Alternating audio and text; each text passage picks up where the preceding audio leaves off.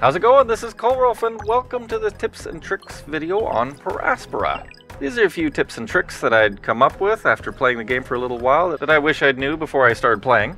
The first one is on the resource bar at the bottom, you can hover over and it'll tell you the total reserves that you have for each resource. You can see that we're a little low on silicon right now. But did you know if you click on these, it'll give you bar graphs in terms of total production and stock, and there's an allocation bar where you can set what % you want to go for each of these facilities, or special projects, construction upgrades, things like that. I find that really helpful for chemicals, so I end up pushing up food manufacturing. You can set it to whatever you want based on what you're going, but I always like to have food manufacturing prioritized, and the same thing for water. Make sure that that's a big priority, because without food, research doesn't get done. One of the first power generating upgrades you get beyond the initial solar farms is wind farms. And you may think, oh wow, that's great, they'll do about 50 megawatts of power. Well, not quite. They're a little bit of a trap. Whereas solar farms have a really high efficiency and, aside from the odd dust storm, really maintain that high efficiency. Wind farms really go up and down. They can bottom out to nothing and then pop back up. I'd be cautious relying on wind farms a whole lot, because you'll find that, you know, yeah, that 50 megawatts of power suddenly evaporated to nothing for a little while and your base is screaming because it's run out of power. It'll be back, sure, but until then, it's kind of a mess. Another thing I've discovered, which I'm not sure how to interpret this, I guess, but colonists don't need food to live. They need food for research. They will stop creating research if they run out of food, but they won't die off, it seems. Or at least I haven't seen them die off in that way. They will want to leave. So if you do have ships going back and forth to Earth, they may pack up and leave if you're not feeding them. But if you don't, they can't leave the colony and they'll just stay until you can feed them, and then they'll do more research. I'm not recommending that. It's just kind of more of an interesting observation that don't worry if you have a sudden food shortage. You can recover and they won't all die off on you or something horrible. When you reach a point in the campaign when you're getting additional landing sites, a few things to keep in mind. One is that you'll automatically spawn resources around it, kind of one of everything you need at least, which is nice. The other thing is that you're a little limited on resources. Basically, you need to go through the same progression that you did at the start. If you have other tiers of mines and factories, you'll want to make sure to set them to level 1.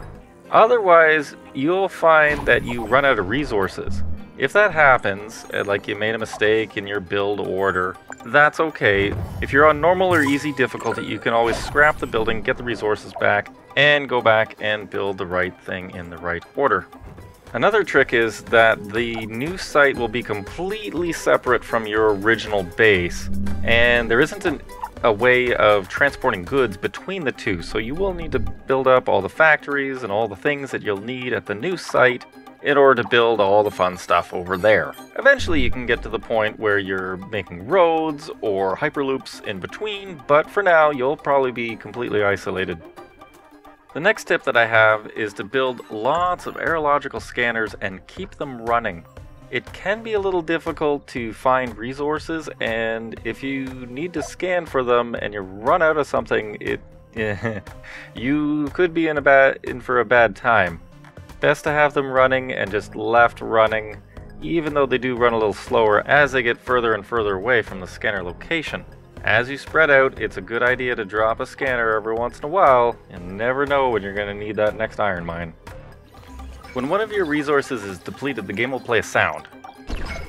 You heard it right there. That's your sign that you need to have a look around and see which one of your mines has run out. There isn't any other notification that your mine has run out of resources. You just have to look for that black icon after you see that sound, and you'll know that you'll need to decommission that mine. Hopefully at some point in the future there will be a quality of life icon or notification to say, hey, this one's done, but for now that's all we've got.